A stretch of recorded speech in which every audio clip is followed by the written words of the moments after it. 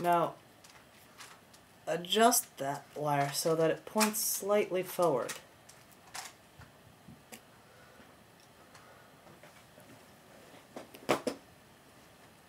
To load up the trebuchet, you slip the ring onto the wire and put your projectile into the sling. Pull it down and under the throwing arm.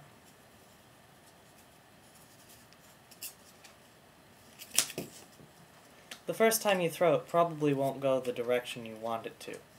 You want it to go up and forward at about a 45-degree angle. In this case, it went straight down. So what I'm going to do to prevent it from doing that is I'm going to bend the sling hook back a little bit so that it comes off sooner.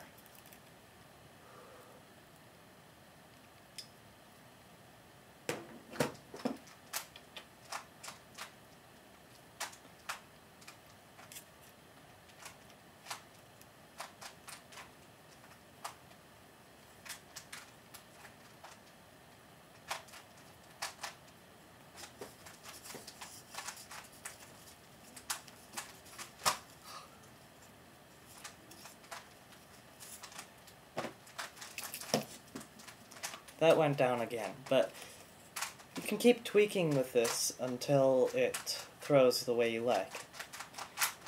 Now there's only one thing left. Cocking and loading it without it going off by mistake.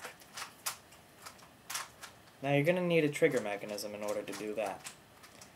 So cut 2 equal length pieces of wire.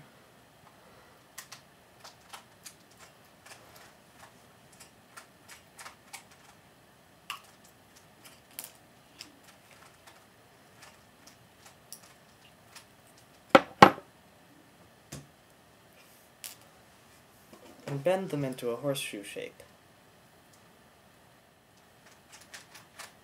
Now find a good spot along the front of the base of the trebuchet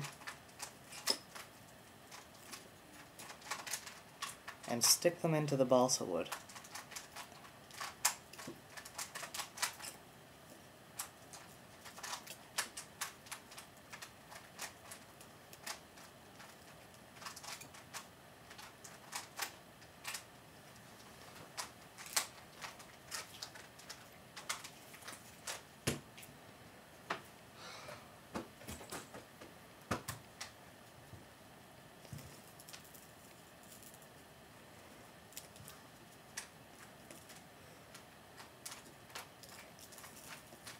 If the balsa is not thick enough, you can stick another piece on top.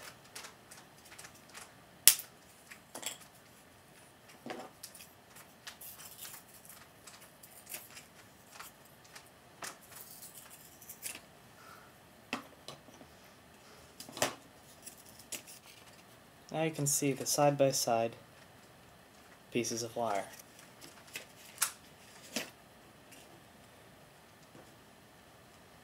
Last, you take a piece of string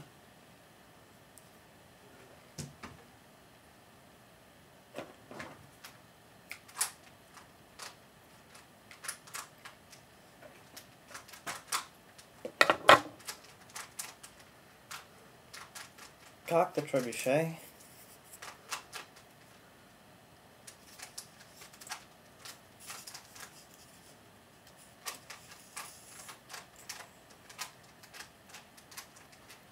or first, you can cut a little, take a piece of string, cut a little nook in the throwing arm, not a big one,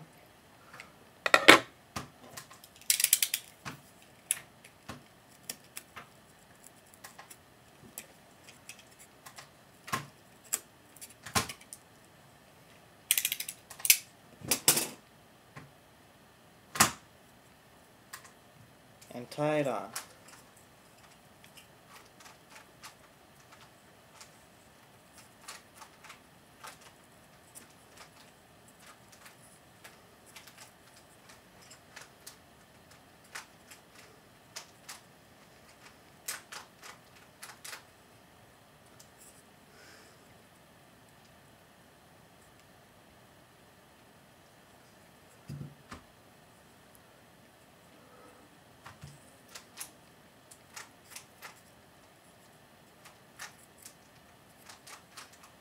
Now use that to pull down the trebuchet to about where you want it to be when you fire it.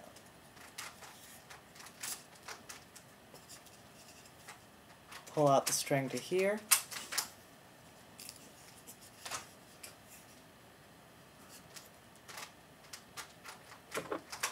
And cut off the excess.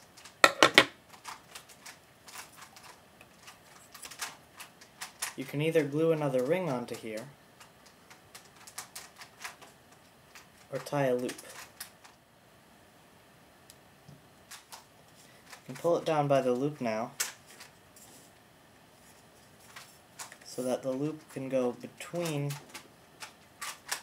the wires, and you can put in a toothpick or another piece of wire or something along those lines, and it'll hold it down.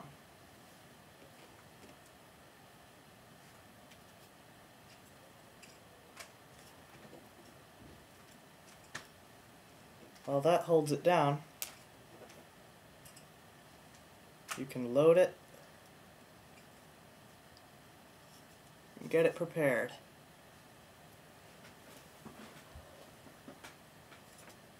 To fire.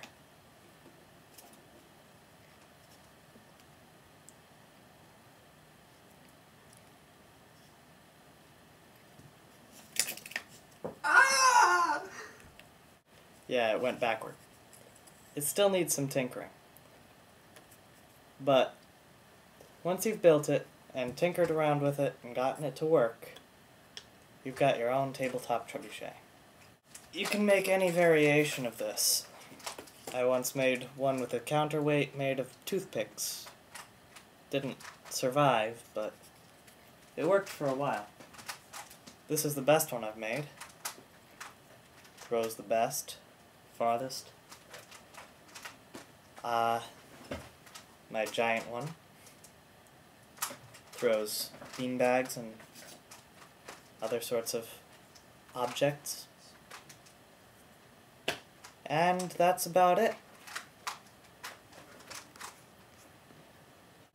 Once you've built a few trebuchets and gotten used to the techniques, you can start messing around with your own designs.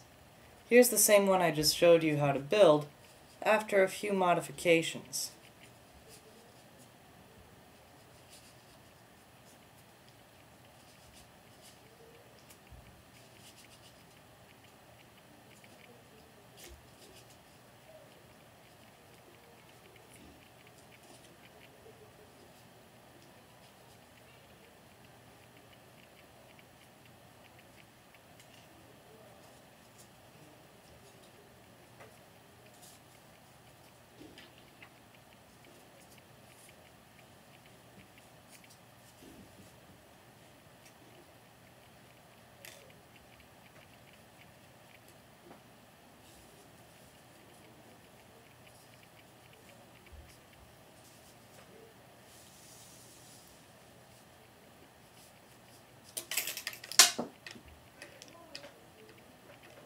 It threw pretty far. I've added a classic wrapped rope design.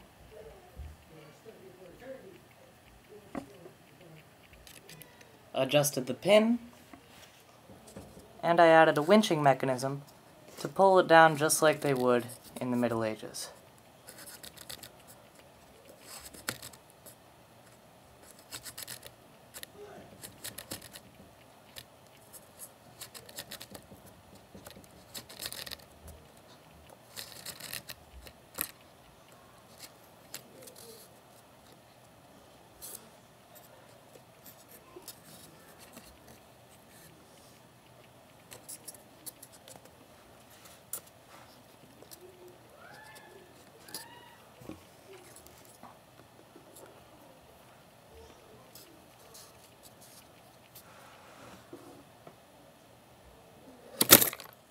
It's a fun and interesting hobby, and once you get into it, there's no limit to what you can do with it.